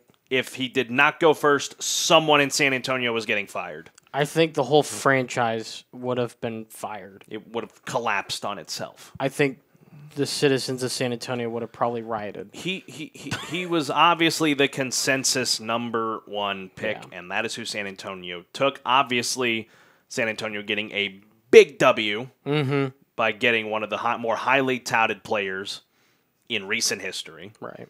And then you move along in the draft. Hornets take Brandon Miller, despite the controversy that surrounds him. Yeah. But they still went after him and got him, so good move for him because at the end of the day, despite all the controversy, great player. The top 5 picks went about as I expected them to go. I thought Miller and Henderson were interchangeable, but it went about as I expected, with Miller going second, Scoot Henderson going third, and then the Thompson brothers going 4 and 5. Right. Big grab for Houston. Prayers answered. That took you a second. Yeah, it did. And then I'm yeah, all right. And then his brother going to Detroit. So Right. I thought, all 5 of the teams made the picks they needed to make there. This draft was interesting. And I think it's gotten interesting because not only it used to be back in the day, you could draft players out of high school. LeBron, Kobe, guys that did not play college basketball. right. Yao Ming. That's kind of been flipped now Right. to these club teams that you see players playing, like Henderson playing for G League Ignite, the Thompsons playing for City Reapers out of Overtime Elite. So we've started to see that a lot more and gain a lot more prevalence. But when you look at through most of this draft, it was just in those top few picks. Right. Beyond that, it was mostly either international schools or you pulled from the college pool. And so if we want to look at winners and losers, I'll take a look at some winners here. Obviously, the Spurs. I think the Rockets got a big W in this draft, and that's not even me being biased. They were able to get the guy they needed. But Cam Whitmore fell right into their laps. I was just about to bring that up. Somehow he fell out of what most experts were saying was a very, very high lottery pick and got him at 20. That was a prayer answered. Best case scenario if you are the Houston Rockets. I mean, looking at this article from The Ringer, loser. Every team that passed on Cam Whitmore. Even the Warriors, who were considered a potential winner of this draft as well, they passed on him at 19. They had him in their hands. And they said, nah, we're good. Well, that's interesting you bring up the Warriors pick right before. Yeah. Because this, for me, personally, this is one of the more rare cases where I got to see an NBA prospect in person. Right. Because the guy they took was Brandon Pajemski from Santa Clara, who the Bearcats beat in the NIT. And let me tell you, from watching him firsthand, and I even got to talk to him after the game, first off, great guy. Right. Very humble, and he is going to be an absolute great asset for Golden State if they use him properly. Because I know they've put together some great guards over the years, Curry being one of them. No less getting him from a mid-major, too. So they know how to craft those guys that are from smaller teams. Right. An absolute incredible player. So the Golden State got a really good grab on him. He can shoot the lights out from three, which is the MO right now in the NBA, is the three-pointer. And no defense whatsoever. That's beside the point. Golden State passed up on Whitmore, but I still think they made a good pick with Pajemski. Right. But Cam Whitmore falling to the Rockets was huge. In this article, it says that the Rockets, it's kind of the same situation. They almost have too much young talent, right? And that's something that we kind of touched on last week, is that you're probably going to have to get rid of some of that young talent to bring in some veteran guys, whether it's from trade or whatever, right? But in general, having Whitmore and Thompson both sitting there with Jabari Green, with Kevin Porter, this is going to be a very, very nice roster put together for this next season. Are they going to have a huge jump? No. They're not going to have a huge jump. You're not going to see Thompson probably right away. I think you'll see him just as a more rotation guy. I wouldn't be surprised if Cam Whitmore spent some time in Rio Grande before really starting to make an impact in Houston, I would think. Sure. But, yeah, I really don't think you're going to see too much of them in the beginning. But also, I really don't think the Rockets are, with this, still going to make a huge impact on the court right away. I think it's going to have to take another veteran, couple of free agents at least, to start getting close to a 500 record and still not being one of the cellar dwellers of the NBA, especially the Western Conference. But, I mean, yeah, it was a very... It was almost a dreamlike draft, if you will, for the Houston Rockets, to kind of cap off what's been a very good draft for the last 3 or so years. A couple other guys that I saw that went in the draft that I thought were steals for some of these franchises. Memphis being able to grab Marcus Sasser at 25 was very stunning. And, am I the voice of the Bearcats? Yes. But I do love watching Houston Cougar basketball. Right. It is a very fun product. It really is. That they have put out there. Especially led by Kelvin Sampson. Absolutely. Another guy that I got to see firsthand, not because I was broadcasting for him, but I just got to see him. Julian Strother out of Gonzaga going to Indiana at 29. Man, this guy is a multi-tool player. Yeah. He can shoot, but boy, can he defend underneath as well. So that was a big grab for Indiana right at the tail end of the first round. So lots of steals for them, for a lot of teams, but, I didn't pay attention enough to the draft to where I think, can I pick out a loser? Oh, I think everybody can at this point. Say it with me. 1, 2, 3. The Hornets! That number 2 pick, a lot of the fan base did not like that pick at all. There's even video. There's video of the Hornets mascot, Hugo, apparently being disappointed at the watch party at the arena when they took Brandon Miller over Scoot Henderson. They mostly wanted Scoot. And I don't blame them. They should have had Scoot. I know, but I don't even care about all the other stuff. Scoot should have been the number 2 pick. Bar none. At least for me. He should have been number 2. I can't form a really great opinion on Scoot Henderson because I wasn't able to see much on him. Right. Because I'm a college basketball junkie. Yeah. I got to see Brandon Miller most of this season watching SEC basketball, and I thought he was one of the best players in not just the SEC, but the entire country. Oh, no, he is. So I understood why Charlotte took him at number 2 because, they could use some help at the 3. It's not going to be instantaneous. They could use some help at a lot of things. A lot of things. The 5 on the floor, the new bench, owner, the front office, the fan base. No, the fans are great. The fans are great. They just haven't been subjected to a lot of winning basketball. Can we just talk about this? The city of Charlotte has not had, great professional sports between the Panthers. The Hornets has not been for a very long time. The Hornets for a long time, even back to the original Hornets. Yeah. And the Bobcats, too. R.I.P. I still want that Gerald Wallace Bobcat jersey. Who was that one big guy that played for them? He was a stud in 2K14. Yeah, I know who you're talking about. Yeah, I got to look it up now. I have to look it up now. It's Bobcats were a favorite of the rest of mine. Yeah, growing up, they were a favorite of the rest. Hold on, I got to look it up. Hold Jeopardy music, please. You want to edit that in? No, I don't want to edit that in, and I don't want to get a copyright strike. So. What was his name? You said Gerald Henderson, right? No, Gerald Wallace. Gerald Wallace, thank you.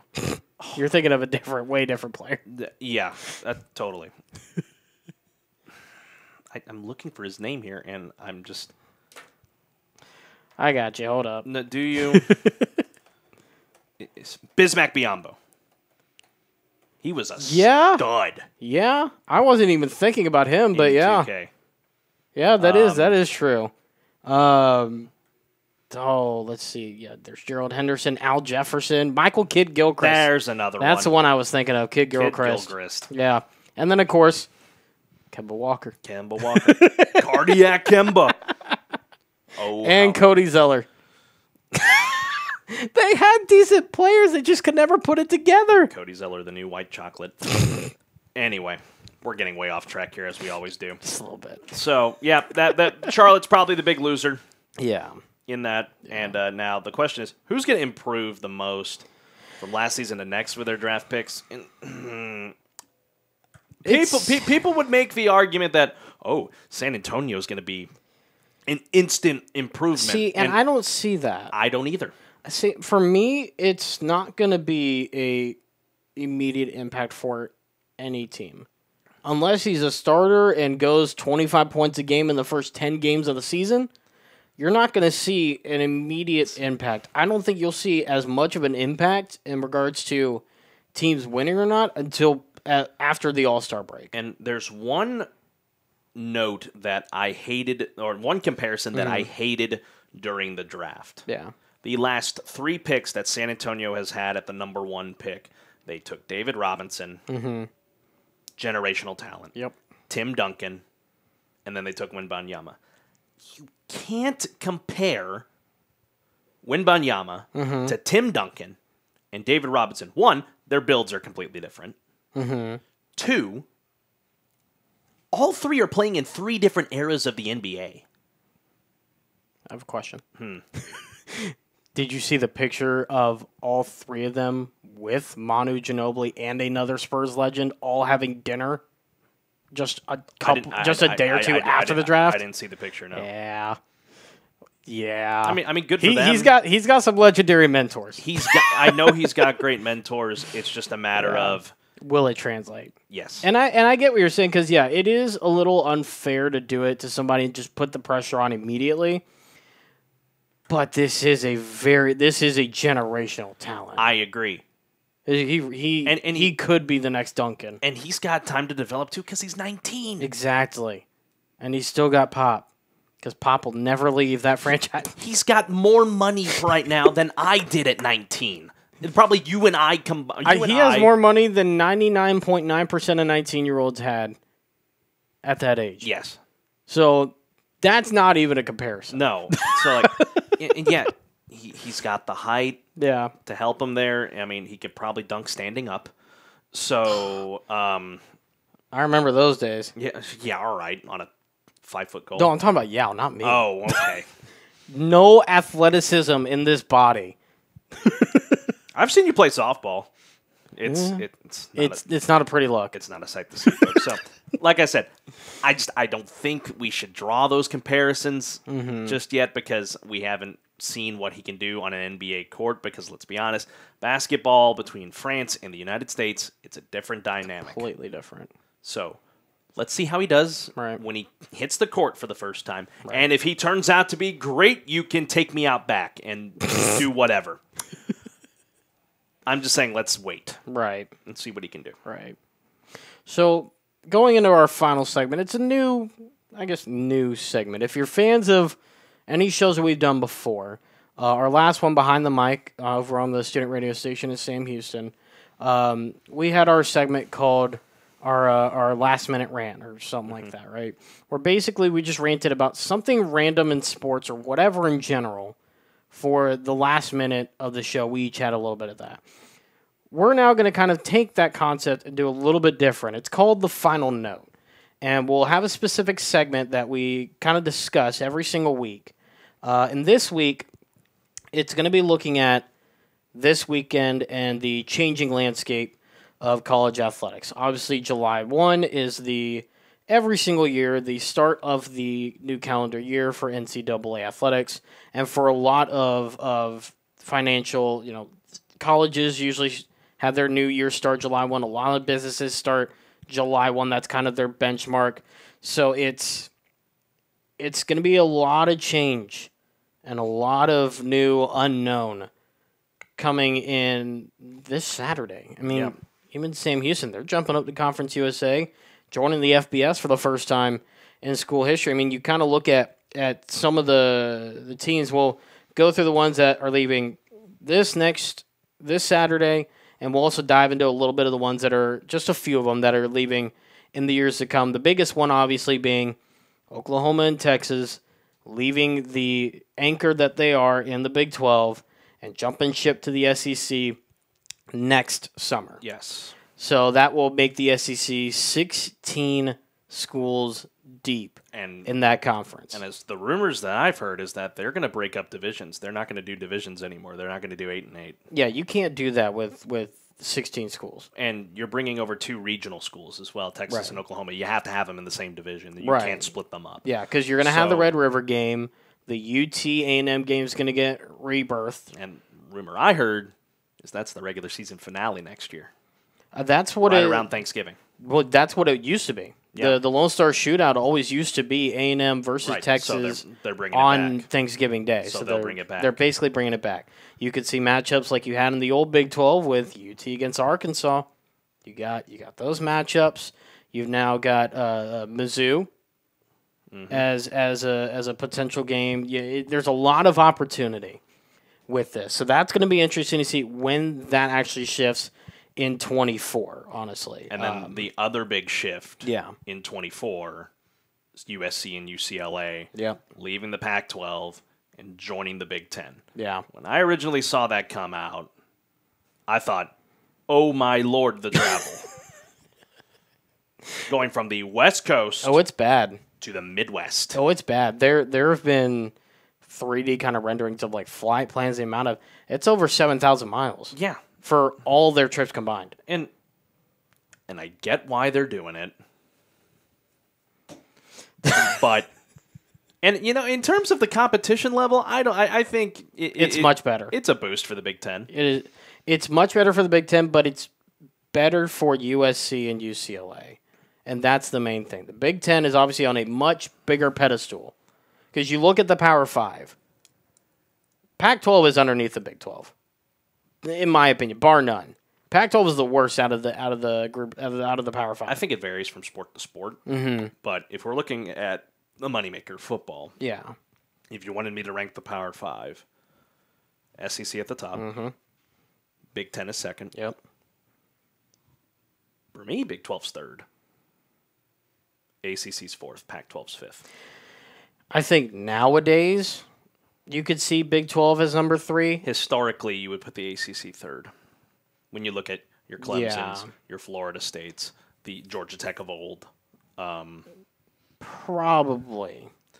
and Probably. and you know, the way I look at it now is that I feel like the ACC's kind of fallen off a little bit.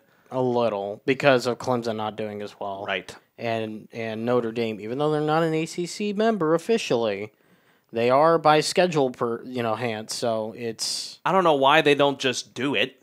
They're in the ACC and everything else. right.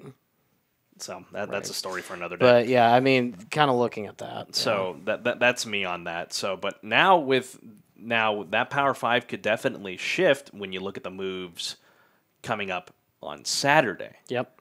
Big 12 making a big shift. Huge shift. It's the defining shift of whether or not the conference is here to stay. As much as I hate to say it, this is that point where they need to make that mark. You add Cincinnati and Houston, who has been waiting a long time to get into the doors of the Big 12, Begging their way to get in. and then Central Florida, the UCF. Those three from the American. And then adding BYU and independent in football, they were in the West Coast Conference in every other sport. Yep. You add them as well. So this is going to be a huge shift for the Big 12 in the sense that, the Big 12's kind of spreading out. I see the reason why they added Cincinnati. You give West Virginia a more of a regional team to play. Yeah. You add BYU, which is kind of an outlier. It helps your marketing out west, but Yes. other than that, there was no reason to add them other than just the name notoriety. You add Houston, that way you have a foothold in the fourth largest market in the country. Which they've been not trying to get, but they've been desperately needing since A&M left. Right. And then you add Central Florida, which in terms of just their overall success on the field and on the court lately, that was a good grab for the Big 12. So there's that. It'll be a 14-team conference this next year. And then once OU and Texas leave, they'll finally be back. Finally. Be the Big 12. Their name will actually make sense. Right. They'll have the right number of teams correspondent to the name of the conference. That's right. And so with that ripple effect, here's the next ripple effect. The American loses 3 schools. They double what they lose. Adding 6 programs from Conference USA. The Charlotte 49ers, the Florida Atlantic Owls, who are coming off of a Final Four appearance. Yep. UAB, who performed very well in the NIT in basketball. North Texas, who won the NIT. You add Rice and the University of Texas at San Antonio. Yep. It is insane they were able to grab that much from Conference USA. I get why. Because they all had the notoriety and they were just trying to find a way to do it. And if you're going to go to one, you may as well go to the best group of 5 conference there is in America. And it's also the same. It's also the same recruiting base, the same marketing base, the same travel distance. Basically, it's all the same region between the American Athletic, and Conference USA. It's literally the same exact area. When you look at who is going to be remaining in Conference USA, in the American when these 6 teams join, they join East Carolina, former Conference USA program. Yep. Memphis, former Conference USA program. I think there's a theme. Yeah. SMU, former Conference USA. I don't think Temple was in Conference USA. No. Tulane, Conference USA. Tulsa, Conference USA. The American's the new Conference USA. The only ones that aren't, that were never members of Conference USA, correct me if I'm wrong, I don't think South Florida ever was. I don't think They were Big East for the longest time. Yes. And Wichita State was Missouri Valley. and Temple had bounced around from the Big East to the A10 and stuff like that. So they've basically taken the Conference USA of old, merging it with the new, and we're calling it the American. Right. So, because you look at who's leaving the American, UCF, former Conference USA, and Houston, former Conference USA. So, And then Cincinnati as well. Cincinnati was Big East. American. Well, yeah, they were American, but they were never in Conference USA. Oh, well, yeah. That was my point. Yeah. So that's an interesting dynamic to think about. So those 6 schools leave. It's going to boost the American big time, especially really on the football level and on the basketball level as well. After you saw what a lot of those schools that I mentioned did in basketball this last year. Right. It's a boost for them in baseball too. Look at UTSA and Rice. Yeah. It's the heritage is a boost. Yes. So what does Conference USA do? At one point, Conference USA was down to 5 schools. And at one point, there was conversations of Conference USA not existing. Right. So they were like, what do we got to do? Yeah. So the ripple effects continue. They are adding Liberty, who is definitely turned the tide on an athletic level across the board. Especially football, they have been a sneaky good team for the last 6 years. You add New Mexico State, who is an independent in football at the FBS level, but WAC member. Yeah. You add Jacksonville State, and then, of course, Sam Houston. You add those 4 schools. They also add Dallas Baptist this year as a baseball-only member. Right. So they will have 10 in baseball, 9 for the rest. This is going to be probably an intriguing year, kind of a rebuilding year for Conference USA. A conference that's seen so much success over so many years with the amount of talents and programs that I just mentioned that have come through that conference. There's even other ones that I didn't even mention that have gone through that conference. Their list of former members is very long. I'll say, and even a couple names that you didn't mention that are leaving, Old Dominion and Southern Miss. They're leaving Conference USA as well. They had already left. Oh, well, here it says they're leaving, but that no. They then, Old Dominion and Southern Miss left last season. Oh, that's right. Marshall also left, and Marshall too, for the Sun Belt. Yeah. Those were 3 other programs that were key to Conference USA's success. Especially Marshall. You look at what Marshall's done since they moved up from the FCS to the FBS. I mean, Southern Miss, they just got to the regionals. They hosted. Got hosted and got to a super. Yeah. So there's that as well. So, like I said, this is going to be a retooling year for Conference USA to see, can we take teams that have had so much success elsewhere, like that of Liberty, Sam Houston at the FCS level, Jacksonville State at the FCS level. People forget Jacksonville State is a pillar in the FCS, consistently, besides the last couple of years, making the playoffs. Right. And being competitive as well. Right. You take a New Mexico State program in football that historically has not been great. But they've been struggling because they've had to play as independents lately. Now they get to be a part of a conference again and see what they can do there. And, of course, that happening after the WAC folded their football program 11 years ago, which I'll get to here in a second. So I'm excited to see what's going to happen for Conference USA. There's a lot of hype going into this, and it's big, especially for Sam Houston, because you get to play 3 of the schools in the next 2 years that I just mentioned that are moving to the Big 12. You play BYU and U of H coming up this year, and then you go to UCF in 2024. Yep. It's going to be not only a boost for all the schools that are going to be moving, everyone that we just mentioned there at the FBS level, it's a huge boost, but it's going to be... Is it going to be a difficult transition? I think it will be, because I think it's been that case for almost every FBS program that has moved up in the last 16 years, save Appalachian State. Right. It's going to be a tough one for Jacksonville State, I think, because, from such a small college town, and you're now going to be playing the highest level of football. I think that's big. The same thing applies to Sam Houston. Out of the ones that are jumping from FCS to FBS, I feel like Jacksonville State may be the most underprepared.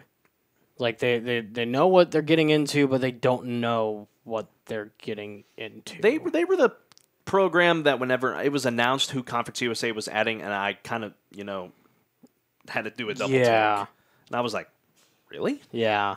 Like, I know Conference USA needed help because you need to have 6 to be a conference, and you needed 8 to be FBS ready. Right. So they needed it. And, of course, lest we forget, you're adding another FCS program in Kennesaw State next year. Yep. And the Bearcats actually play them this year. Right.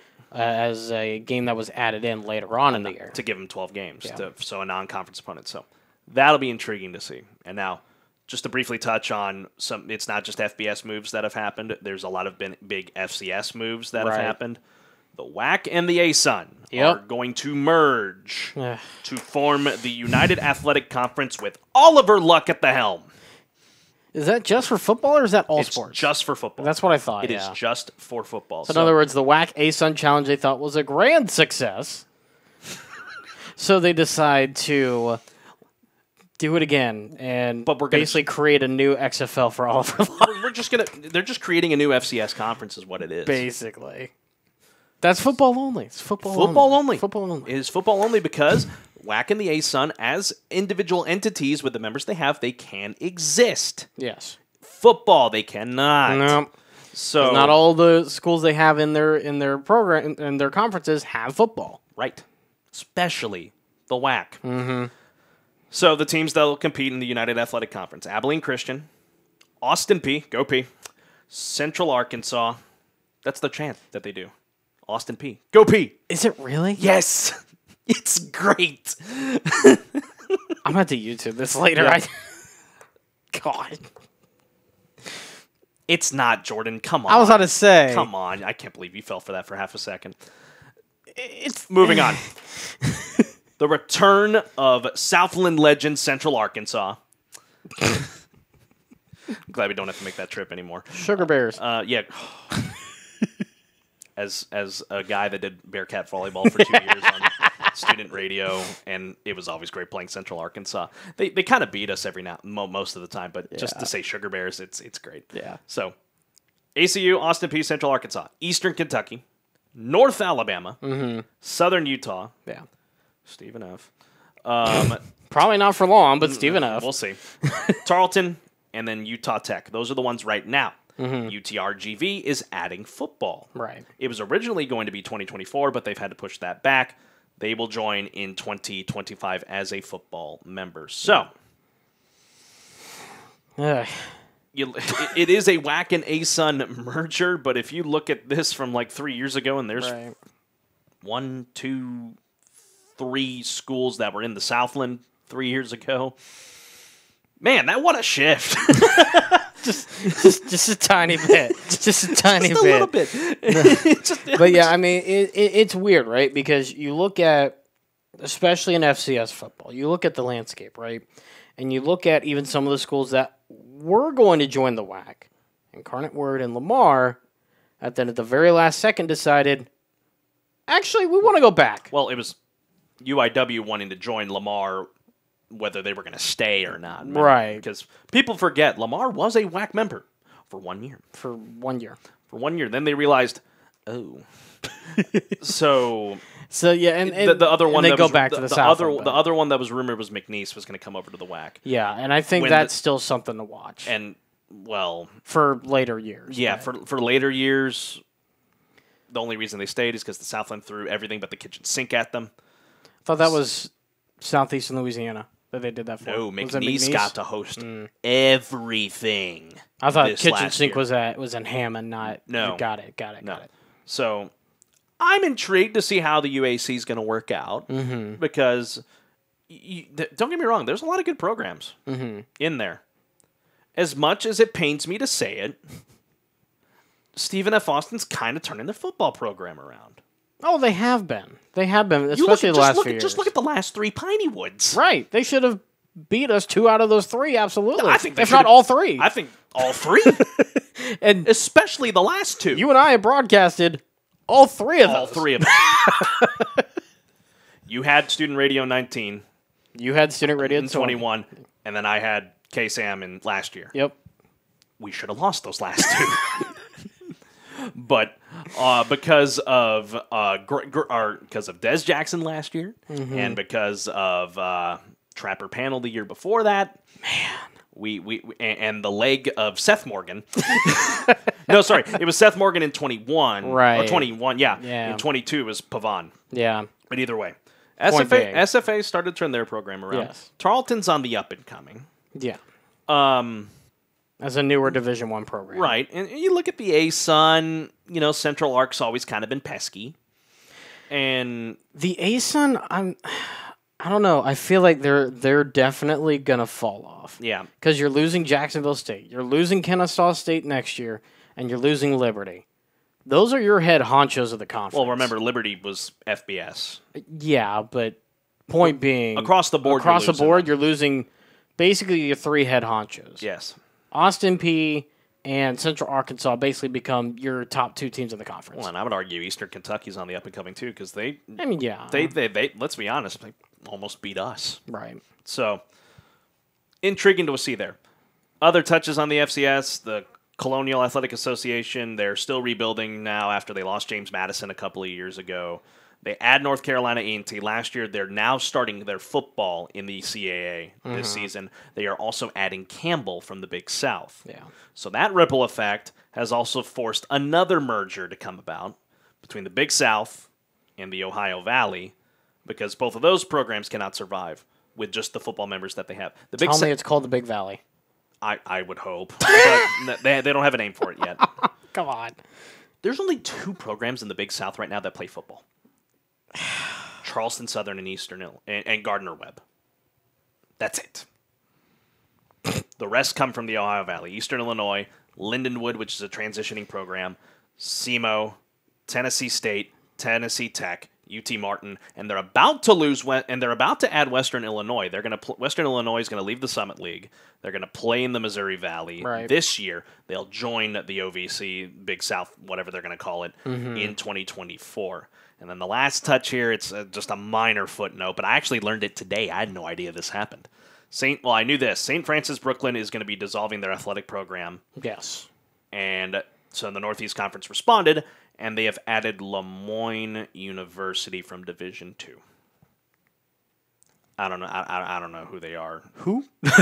Exactly. So just a tiny footnote. Yeah, I guess may as well. So yeah, need to do something. Yeah. So that's what's going to be happening this Saturday. All those moves are going to go into effect, and it's about. This is going to change the dynamic of the football. Excuse me, let me get my words out properly.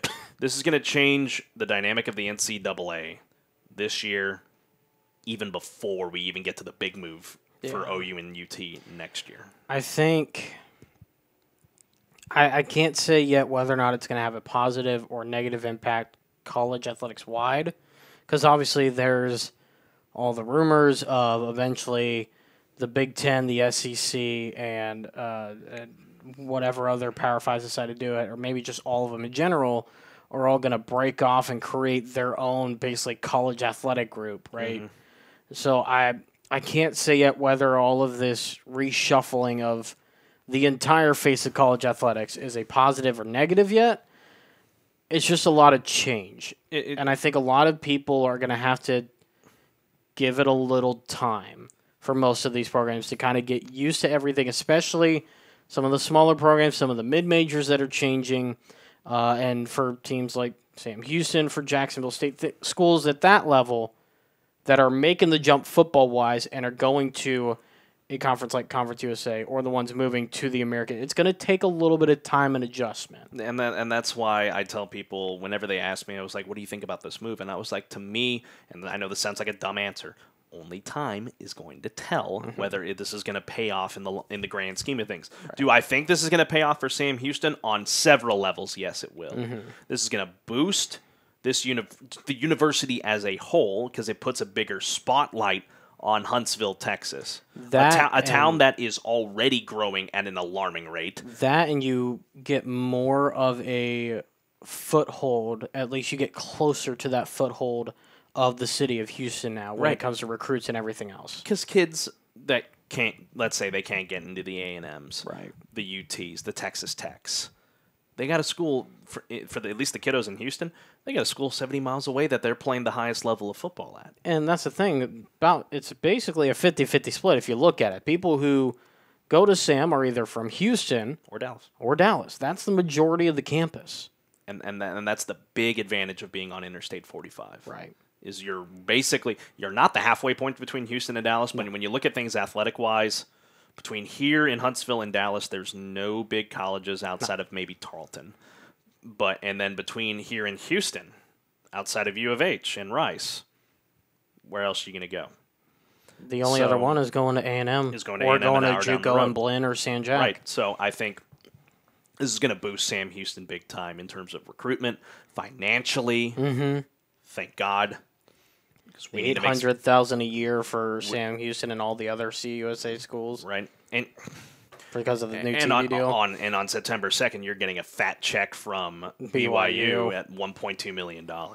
You're getting $800,000 from UCF next year. I don't know how much we're getting from U of H. I don't think it's anything to that length. But still. It's probably going to be about the same or maybe a little less because you're not traveling, but probably somewhere around $1 million, I would think, from U of H because it is still a Big 12. Right. So like we said, time's going to tell whether this is going to pay off in the long run, not just for Sam Houston, but I think really across the board for all these moves that these conferences and programs are making. It's going to look very different, but because this is the biggest realignment shift since A&M left for the SEC. Right. And there wasn't. I'd have to go back and look and see how many other alignments were made whenever they left, along with Nebraska leaving for the Big Ten, Arkansas going to the SEC, whatever. So this is the biggest shift that we've seen. Yeah. And it's worked out for a lot of those schools. Right. Nebraska, but for A&M and for Arkansas, it's been big moves for them. To say the least, folks, I'm excited. Right. To see what's going to happen, especially for the Bearcats coming up here once we make the shift on Saturday. Yeah, it's gonna be interesting. It's gonna be a lot of excitement in the beginning, but like we said, it's gonna take a little time for all this to kind of have the clouds kind of clear and the fog kind of clear and see what the damage is, what the positive is, and what things are going to look like moving forward. And folks, a big key to the Bearcats being successful is you guys showing up. There's going to be a lot of opportunities to watch Bearcat football, especially in the evening time when it's not hot outside in the middle of a Saturday afternoon in Southeast Texas. You're going to have some Wednesday and Thursday night games to come out and check out. And even if you can't, if you have relatives that can't make it, we're gonna be on the national stage, folks. Right. We have a game on ESPN2. We have multiple games on the CBS Sports Network, which a lot of cable providers and other streaming services offer. The first game of the season in BYU is on FS1. It's on FS1, which is one tick below Fox.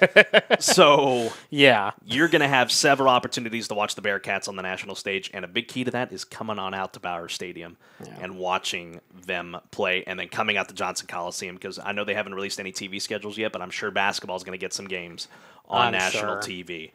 Baseball may even get a couple on ESPN. I think athletics wide, you're going to see it. You're going to see a lot. So this is going to be a great new era for Sam Houston, and on behalf of Jordan, I'm sure we're all very excited and glad that we get to be a part of it. Yeah, absolutely. It's going to be fun to see. What are we doing next week? So next week, we are going to do a preview of the MLB draft. That's coming up next weekend, not this week. So we'll wait for that a little bit, kind of seeing. Paul Skeens. Number one pick, take it to the bank. We'll talk about it next week. We'll talk about it next week. And then also, we can finally start getting into the NFL once again. It's middle of July is the deadline for the franchise tag. So we'll start looking at who might not, how's that going to shape out free agency, what's going to change with that, with the franchise tag, and who makes a late splash before mini camps and stuff get started in late July. So that will do it for our show here this week on the KSAM Sports Podcast. And ladies and gentlemen, we're just a little under 2 hours. Let's go. We finally did it on time. Third time's the charm, I guess. Yeah.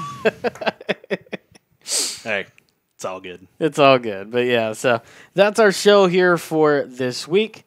Again, I'm Jordan Smith. That is Carlos Zimmerman. We will see y'all next week for another edition of the KSAM Sports Podcast. See you later, folks.